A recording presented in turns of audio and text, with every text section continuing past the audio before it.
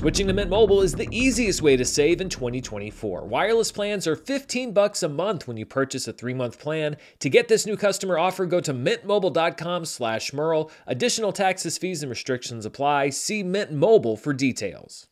Hello everybody and welcome to another edition of Charts with Dan. It was yet another sleepy weekend at the box office. This January has been the worst, but we still have some stuff that we're going to talk about, including the return of Godzilla Minus One to the top 10 thanks to its Godzilla Minus One Minus Color reissue. It also puts it into some of the record books as far as international films here in the US and in Canada. And of course, I'm also going to take your questions on the Mint Mobile hotline and a lot of other fun stuff. So let's start with looking at the top 10 for this past weekend, and it was actually reported in the early industry estimates that The Beekeeper had overtaken Mean Girls for the #1 slot, but when actuals came in, and this is one reason why I wait for actual numbers, Mean Girls actually retains its spot at #1. Sometimes those estimates are just a little too high. A 40.8% drop for a $6.9 million total. Its domestic total is now topped $60 million. The Beekeeper, though, had a strong hold. It dropped just 22.4% in week 3 for a total of $6,679,000, so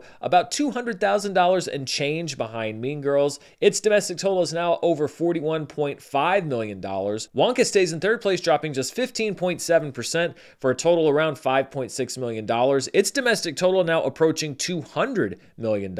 Migration drops just 10% from last weekend for a total just under $5 million and a domestic total over $100 million. It's had very good legs, or I guess wings, since it's opening right around Christmas. And then Anyone But You also holding well. It drops just 14.4% for a total around $4.6 million.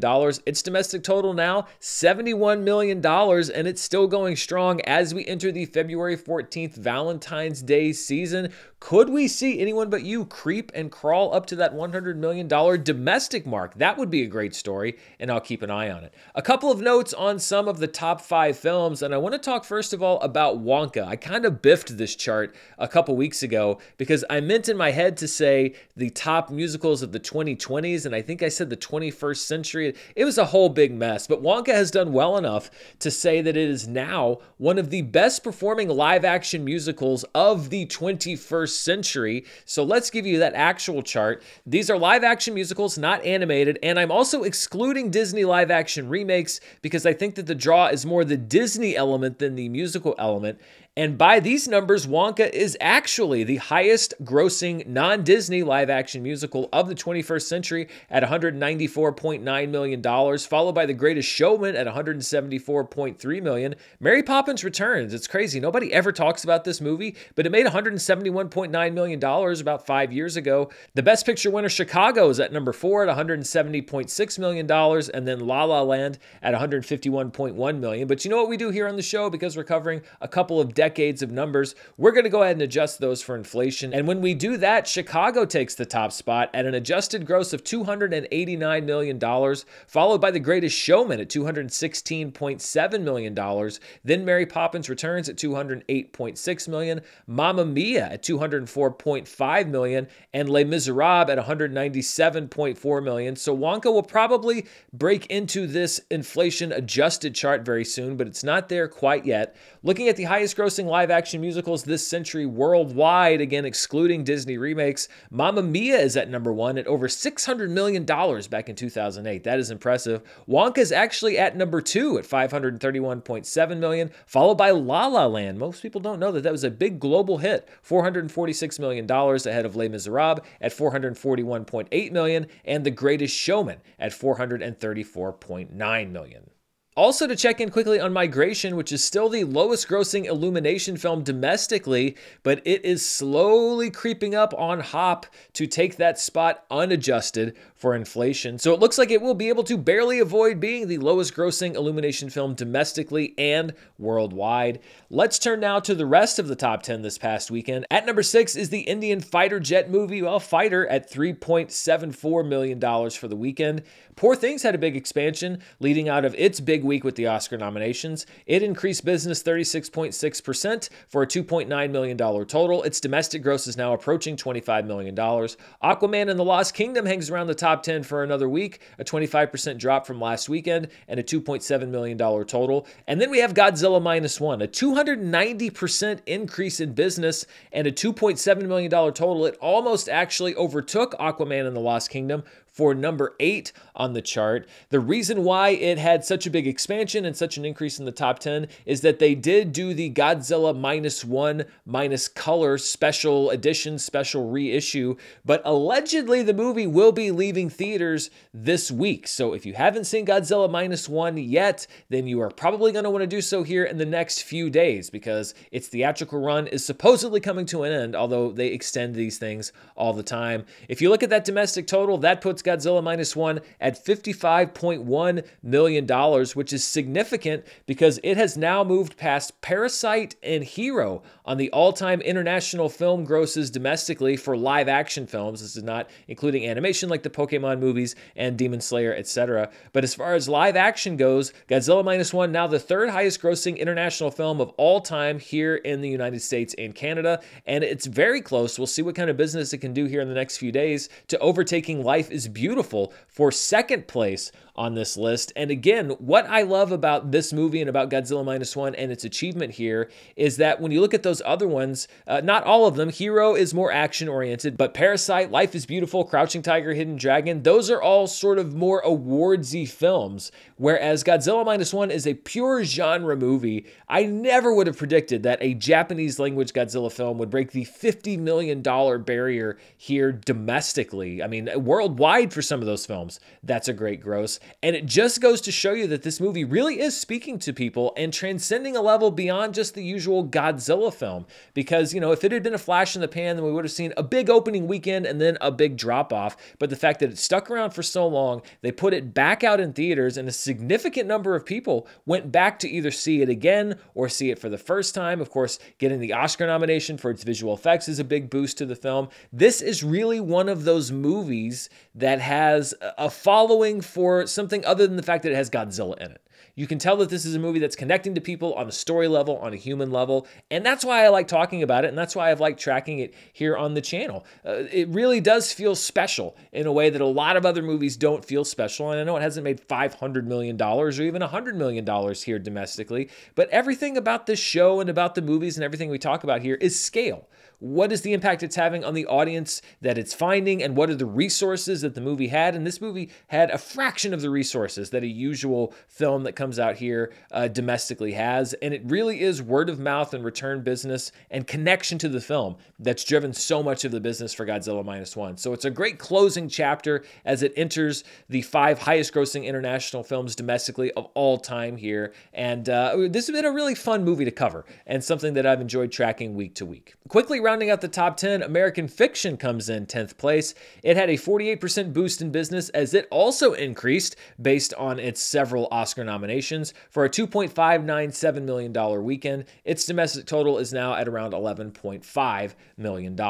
Dropping out of the top 10 this week are The Boys in the Boat after 4 weeks, Night Swim after 3 weeks, and then ISS, which really did not make much of an impact at all. It's out of the top 10 after just 1 week. Looking at the movies that lost the most theaters this past weekend, The Book of Clarence really just plummets out of theaters. 1,341 theaters dropped The Book of Clarence. It is now out of wide release. It's now in only 669 theaters around the country. Just not a movie that was able to find its audience theatrically. The Hunger Games, The Ballad of Songbirds and Snakes, actually loses a big chunk of theaters. I think it had a small expansion last week or a couple weeks ago, but it dropped 671 theaters. It is now out of wide release. It's only in 444 theaters around the country. Night Swim drops out of 440 theaters. It's now in 2,268 theaters. Freud's Last Session, it was a limited release that still dropped about 2/3 of its theaters. 405 theaters lost. It's now in 229 nationwide. And then The Iron Claw has also fallen out of wide release.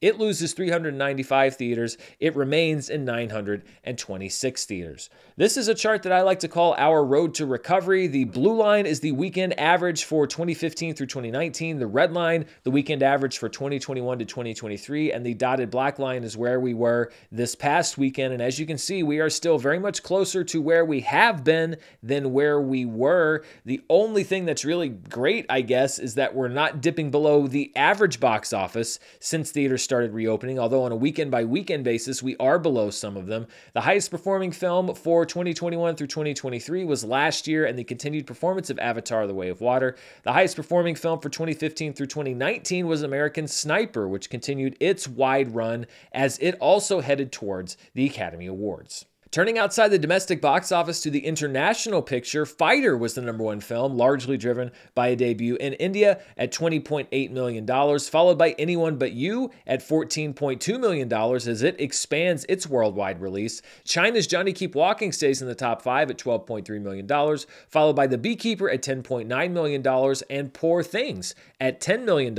When we take those international grosses, we combine them with our domestic grosses, we get our top 5 films worldwide, and Fighter is the #1 film in the world at $24.5 million, followed by Anyone But You, which has an 18.7% increase in business at $18.8 million.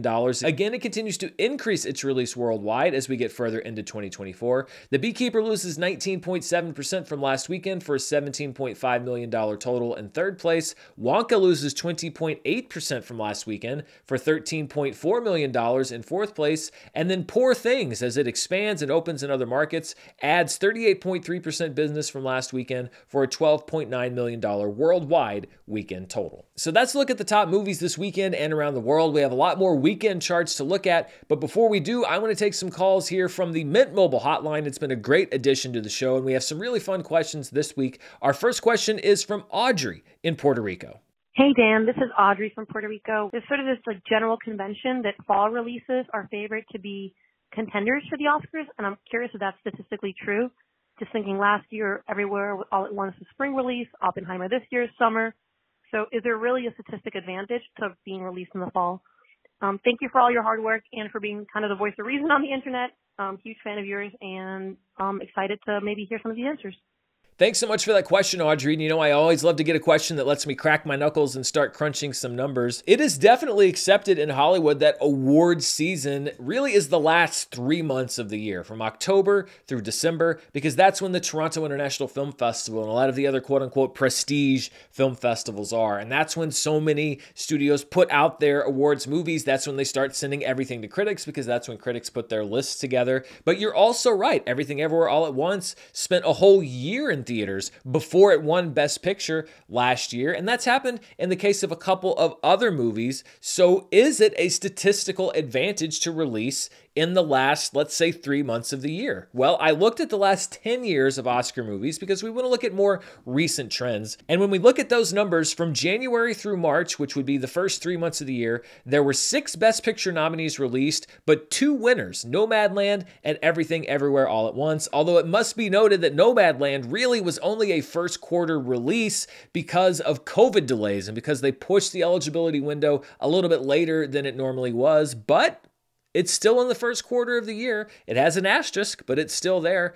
In the second quarter of the year, April through June, only 4 nominees in the past 10 years were released with 0 winners. In the July through September window, 8 Best Picture nominees were released with 1 winner, which was Coda. And then in the October through December window, the last 3 months of the year, 89 Best Picture nominees were released with 6 winners, including Birdman, Spotlight, Moonlight, The Shape of Water, Green Book, and Parasite. So looking at the numbers, 79.8% of all Best Picture nominees for the last 10 Oscars ceremony, including this year's, were released between October and December. However, there has not been a fall or holiday release that has won the Academy Award since Parasite. So we had Nomadland, which was released early in the year. Yes, for COVID reasons, but still released early in the year.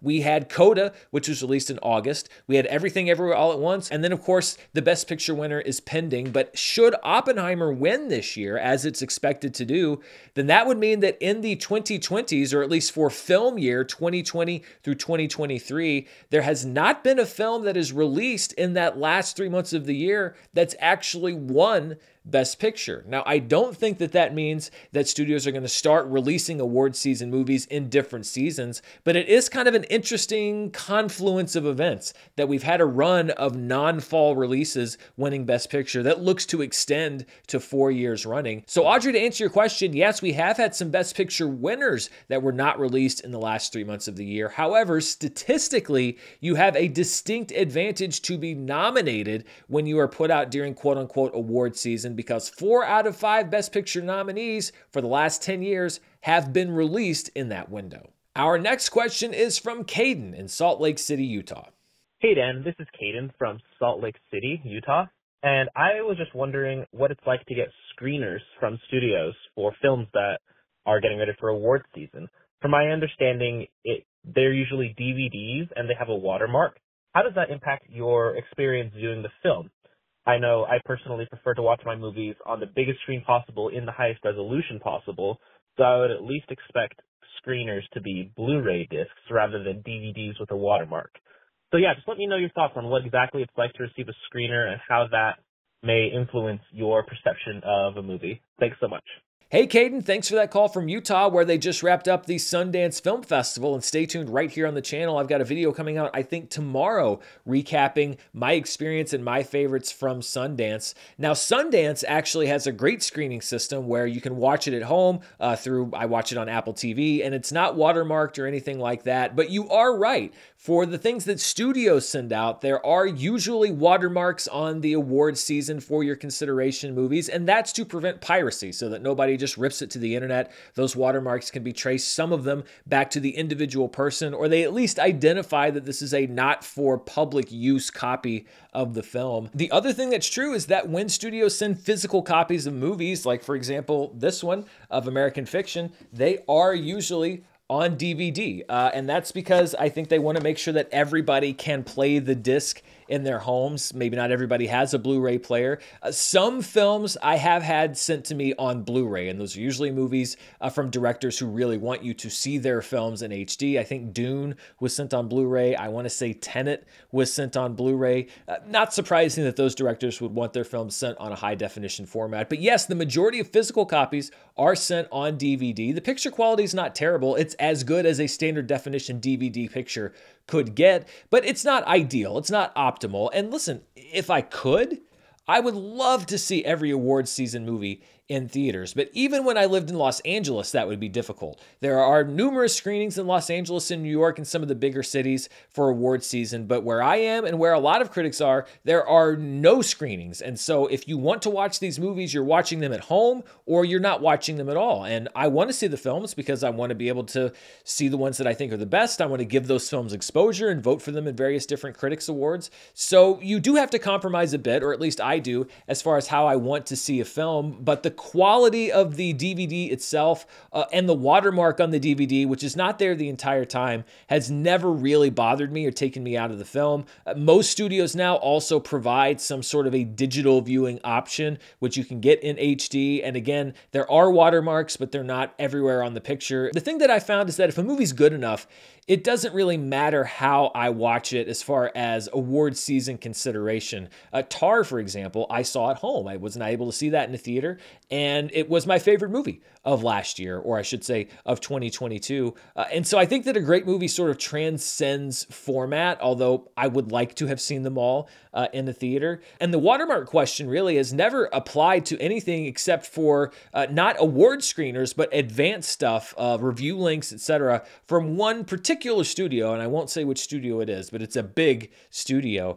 And it's not quite as bad as it used to be, but they would send, if you watched it online ahead of time, your entire email address would be right in the center of the screen at like 20% opacity. And so it would always take me about 5 minutes to sort of like see through my own email address. It was sort of like learning how to see the Matrix. You just had to like kind of look through the code and like see the actual picture.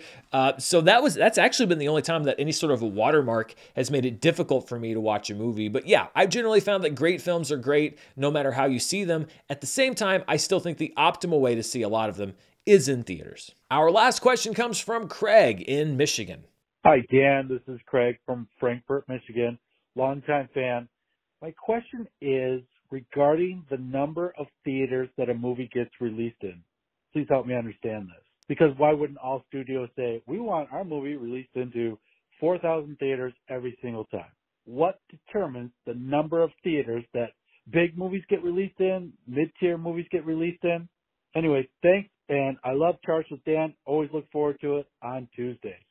That's a great question, Craig, and really the answer to it is it depends as far as the strategy behind why movies go into certain theaters and how they're booked. When you're talking about the big change, your Regals, your AMCs, your Cinemarks, there are certain movies that you know they're going to take. They do things like CinemaCon, where they have the theater owners show up and they get everybody excited about whatever the big movie is going to be. But AMC and Regal Cinemark, they're going to book The Flash. There's not a reality where they're not going to book The Flash, or they're not going to book, Avatar, or some of the big blockbuster films. Now, when you talk about smaller independent chains or smaller theaters themselves that operate on their own, then most of them work through either themselves or some sort of a representative or a booking agent who talks to the studios. They kind of say, okay, I want to show this movie. The agent or the rep goes to the studio. They come up with terms. They come back to the theater owner and they decide, okay, we're going to book this movie, or okay, we're not going to book this movie. Some independent theaters want to book larger films. Some independent theaters don't care about that. They'll cede that market share to the big chains and they'll take the smaller movies. But with every movie, I think it is a combination of the theater strategy and the studio strategy. And to answer your first question, or the first part, which was why don't studios just put movies in 4,000 theaters all the time? Well, first of all, every movie has a different amount of resources. So a small indie film doesn't have the marketing budget that, a big blockbuster superhero or comic book action movie does. So to throw, for example, American Fiction into 4,000 theaters all around the country without the marketing budget to tell people that it's playing and to sell the movie to people, well, that's sort of a waste. And I think a lot of theater owners would be reticent to do that because they'd say, well, okay, I'm going to book you in this auditorium, but if you can't sell the movie or promote it, then nobody's going to come see it. And I'm losing out on something that maybe I could book that would bring me a lot more money. And it could be that a studio wants to do that thing where they put a movie in, 6 theaters in 2 cities, LA and New York, for a weekend and get the buzz going and get featured on shows like this, because I'll say it had $150,000 per theater average, and slowly they choose to expand it because they want word of mouth to spread. That helps when you don't have a great marketing budget. If you get word of mouth to build, now social media buzz to build. And so it's not just one strategy.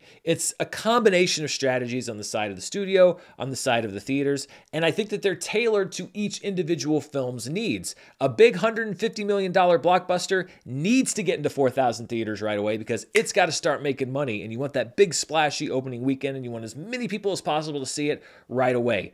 A $5 million indie maybe has a $15 million marketing budget. They need to expand slowly. And as people see it and like it and start talking about it, it can expand, it can get into more theaters, maybe get a little bit more marketing money. I think that it's not quite as easy as a lot of people give it credit for when it comes to film marketing. And so I understand the question behind that strategy. Well, why not just do everything this way? But the reality is that it has to really be tailored much more than many would expect. Thanks to everybody who called into the Mint Mobile hotline. And if you want to ask your question, you can call at +1 323 863 3311. I'd love to hear your question. It may get answered here on the show. And of course, I want to thank the people that make the Mint Mobile hotline possible, Mint Mobile. This is the week that we celebrate Groundhog Day, the inspiration behind one of my favorite movies, and sometimes it seems like you're stuck in Groundhog Day with your wireless bill, the same overpriced plans and hidden fees over and over again. Well, Mint Mobile is here to break you out of that cycle because right now, all wireless plans are now $15 a month when you purchase a 3-month plan. That's unlimited talk, text, and data for $15 a month.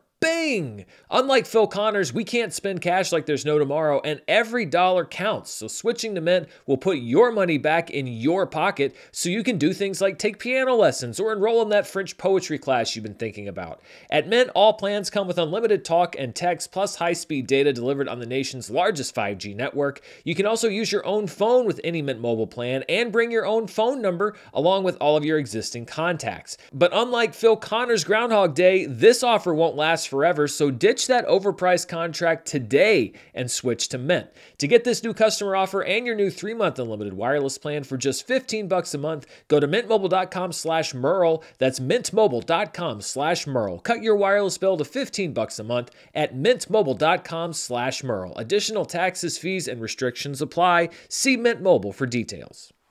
All right, let's take a look at some more of these weekend charts, and we'll look first of all at the per theater averages for January 26th through the 28th. A lot of these limited releases that I was just talking about.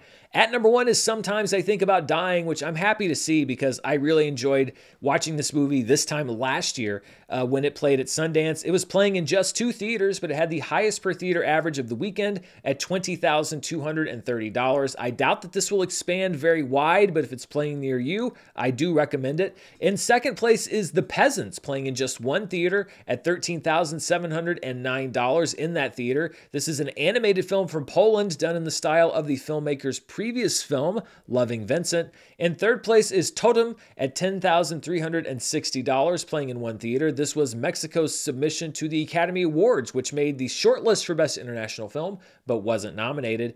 In fourth place is The Sweet East at $7,510, playing in 3 theaters. This actually hit the limited release chart back in December of last year, but with a cast that includes Io Adebri and Jacob Elordi, I'm sure that it is still securing releases and special screenings. And then in fifth place, playing in 662 theaters, is Fighter from India at $5,656. Because of the lack of wide releases, no surprise here that all of the films on the per theater chart this week are in limited release. Speaking of limited release, these were the top performing films playing in 1,000 theaters or fewer. At number 1 is Fighter, which made $3.74 million in 662 theaters. Origin spread to 664 theaters for a total right around $1.3 million. The Zone of Interest expanded to 317 theaters and brought in a gross of over $1 million for the weekend. All of Us Strangers, which I think should have been nominated for more Oscars than it was in 255 theaters this past weekend and grossed around $422,000. And then in fifth place, this really surprised me, Miller's Girl, which played in just 350 theaters, still didn't really do well in limited release, just $321,000. You had Martin Freeman, you had Jenna Ortega, but it looks like the studio just sent this movie out to die. There was no promotion. It didn't get anything close to a wide release. It looks like they just wanted to dump this movie and forget about it, and that seems to be largely what happened. These are the top performers in limited release this year. These are all tickets sold as of January 1st. American Fiction has the top spot at $8.9 million, but it freezes because it is now in wide release, so I have frozen that gross. That is its gross only for the days that it played in fewer than 1,000 theaters. Poor Things moves down to second. It made $8 million this year in limited release before expanding to wide release. A lot of these Indian films I've had to kind of figure out what the grosses are just from different reports that I could find. It's always complicated to try to find consistent reporting. I've got Hanuman in third place at $5 million, followed by Fighter at $4.3 million. Then we have All of Us Strangers at $2.7 million. It moves up into the top 5. Gunter Karam drops 3 spots to number 6 at $2.6 million. The Zone of Interest close behind at number 7. Then we have Origin in 8th place. Queen Rock Montreal drops 4 spots to number 9, and Freud's Last Session drops 1 spot to number 10. Dropping out of the top 10 altogether is Salar Part 1, Ceasefire. Of course, those independent films and many others can be found at the independent theaters that are scattered around the country and around the world. And I like to take a moment often here on the show to recognize one in particular. And this week we're going to go to Billings, Montana to check out the Art House Cinema and Pub. Renovated from an old bowling alley, the Art House opened its doors in March 2015 to bring independent cinema to downtown Billings. It has now been upgraded to 3 screens, which offer a combination of current indie movies and also older titles. Right now at the Art House Cinema, you can find American Fiction, All of Us Strangers, Origin, and Freud's Last Session. And this week, they're also offering screenings of Drop Dead Gorgeous, Robert Altman's Popeye, Groundhog Day, and Do the Right Thing at their affiliated theater, the Babcock, which is located just around the corner from the Art House. There's also a restaurant inside the Art House called Reels for all of your in and out of theater dining. And you can learn more about the Art House at arthousebillings.com. They are a 501c3 organization, meaning that all donations made to them are tax deductible. They're just $15,000 short of their $300,000 goal to fund their Phase 2 expansion, which is what brought the restaurant and multiple theaters to the Art House Cinema. And if you live nearby, they also offer membership. So if you donate to the Art House in Billings, Montana, or you stop by to see a movie, as always, tell them Dan sent you.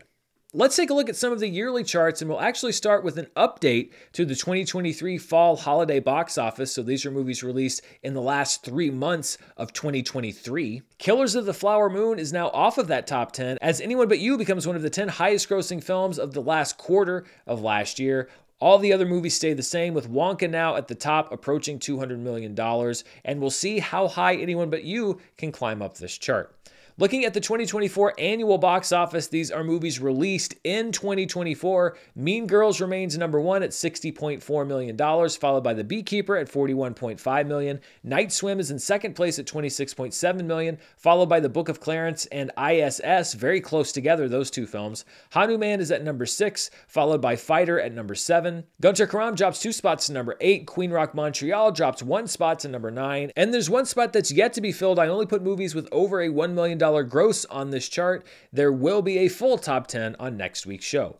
Looking at all tickets sold since January 1st, for probably one more week, Wonka is the top-selling movie of the year so far, the calendar year, but Mean Girls should take over that spot next week. Migration is in 3rd place, followed by Anyone But You in 4th place. The Beekeeper moves up 1 spot to 5th. Aquaman and the Lost Kingdom drops down 1 spot to 6th. Then we have Night Swim, The Boys in the Boat, The Iron Claw, and The Color Purple. And finally, looking at the 2024 worldwide box office, or as close as I can get it, there are so many different sources with so many different pieces of information. The Beekeeper becomes the first movie of 2024 to break $100 million worldwide. It is the top grossing movie of the year, followed by Mean Girls at $83 million. Night Swims brought in $41 million worldwide, with Son of a Rich 2 and the Brementown Musicians in 4th and 5th place. Fighter enters the chart at number 6 with $25 million worldwide, followed by Rob and Roll at number 7.